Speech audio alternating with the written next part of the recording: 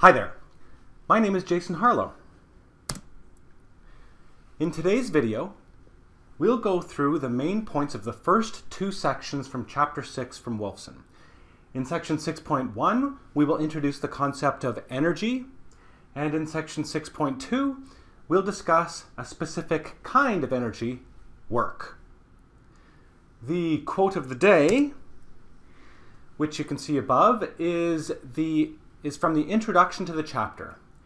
Energy is a fundamental aspect of the universe, a substance akin to and every bit as real as matter itself.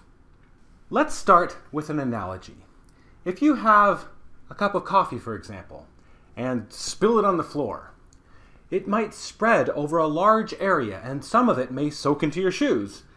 But you probably believe in a conservation of coffee principle, which is that the coffee was not created or destroyed when the cup spilled. Energy is the same way. Physicists believe that energy is conserved in any closed system, meaning that when things happen, the energy may shift around and change its appearance, but the same amount of energy is always there. An exact statement of the principle of conservation of energy is, energy cannot be created or destroyed. It may be transformed from one form into another, but the total amount of energy never changes. In order to apply the principle of conservation of energy, the first step is to define a system. So here below is a big collection of objects. We might draw a boundary around this guy and his umbrella and call that the system. By this definition, everything outside that system is called the environment. And out in the environment are all these other things like the clouds, the sun, the earth below, and this power plant over here. Within the system, there can be different forms of energy, like maybe the springs inside this umbrella, or the chemical energy inside the food in this guy's stomach. And energy can flow in or out of the system when this guy and his umbrella interact with the environment. For example, if the sun heats him up, we say that the energy has gone from the sun into the system, increasing the energy of the system. Keeping track of all the energy that flows within a system or in and out of a system is an important tool in physics that will help us solve a lot of practical problems. Let's think about energy sources. When you plug your phone into the wall to recharge the battery, where does that energy come from? Well, here in Toronto, the electrical energy in power outlets comes from a company called Toronto Hydro, which receives a lot of its energy from electrical turbines in waterfalls, such as Niagara Falls. The energy in waterfalls actually starts in the sun. The energy in sunlight evaporates water on the ocean. The water falls as rain. Rain flows into rivers and into generator turbines and then back to the sea to repeat the cycle. So, in that sense, your phone is mostly solar powered. And there are other ways that the sun indirectly supplies us with energy. When ground, terrains, and water are heated different amounts by sunlight, it generates pressure differences in the air, which leads to wind and weather. Wind energy can be captured by turbines and converted to electrical energy as well. And sunlight can even be directly converted into electrical energy by solar panels. It turns out that more energy from the sun hits Earth in 1 hour than all of the energy consumed by humans in an entire year. Okay, moving on to the next section now, we are going to focus on the simplest, most basic form of energy called work. Work, in its simplest form, is force times distance. So, we can write W for work equals F sub x times delta x. So two things will occur every time work is done. A force will be applied to something, and that something will move some distance. For example, this guy is pushing the car along. He is doing work. As you can see, he's even sweating.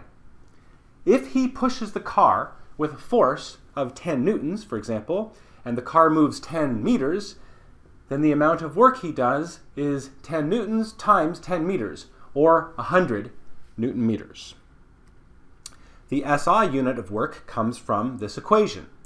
If force is in newtons and distance is in meters, then the SI unit of work is newtons times meters. This unit has been given its own special name in physics. It is named after James Joule, and it is called the joule. So, for this guy pushing with a force of 10 newtons over 10 meters, you would calculate that he does 100 joules of work. Let's do a quick test to see if you've got it. If you push twice as hard against a stationary wall, the amount of work you do on the wall, A, quadruples, like by a factor of 4, B, doubles, C, remains constant but non-zero, D, remains constant at 0, or E is halved.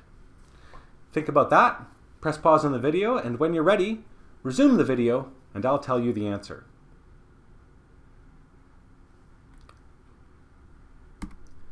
The correct answer is D. It turns out that when computing work, it doesn't matter how hard you push against something if that thing is not moving. If there is no distance, then delta x is 0, and the work you do on the wall is 0. Let's look at some examples from the text. This guy is pushing a car, and the car moves in the exact same direction as the force he applies to the car. In this case, the work is simply the force he pushes times the distance the car moves while he is pushing it. Here is a woman pulling her suitcase in the airport. The force she applies is at a diagonal, but the suitcase moves exactly sideways in the x direction, so the force and the displacement are not in the same direction. In this case, it is only the component of the force she applies in the direction of the displacement that does any work. So the work is the x component of the force she applies to the suitcase times the displacement of the suitcase in the x direction, delta x. This waiter is carrying a tray along at a constant velocity from the kitchen toward the dining area. The force that he applies to the tray is directly upwards in the y direction, and the displacement is exactly sideways in the x direction. The force is perpendicular to the displacement. In this case, the x component of the force is 0. The displacement is in the x direction, and the work is 0. Now, work is a scalar, meaning that it doesn't have any direction. But work can have a positive or negative sign, and this is important. Positive work means that the displacement and the force are both in the same direction, or the force at least has a positive component in the direction of the displacement. In this case, the force is trying to speed up the object, so it's kind of adding energy, which corresponds to doing positive work on the object.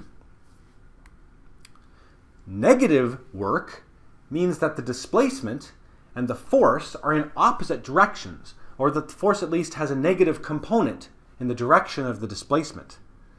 This could happen if, as shown here, the object had an initial velocity to the right and the force was to the left. In this case, the force is trying to slow down the object, so it's kind of subtracting energy, which corresponds to doing negative work. So here's a question for you.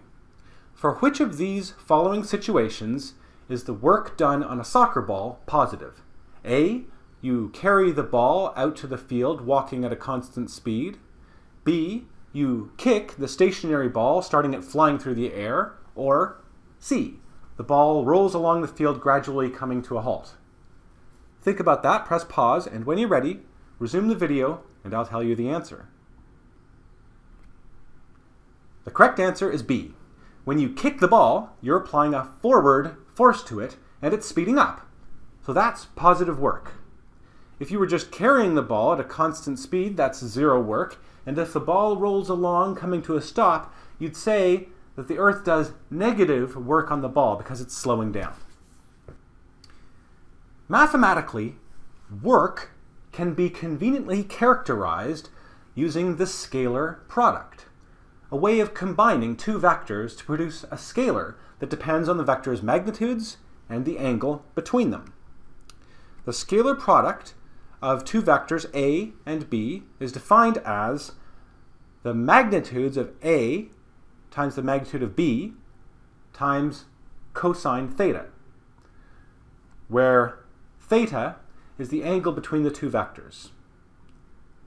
Sometimes the scalar product is called the dot product, and I would read this equation as A dot B equals AB cos theta.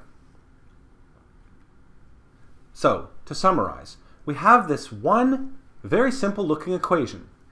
When a constant force F is applied to an object that moves and the displacement of the object is delta R, the work done by this force on the object is F dot delta R.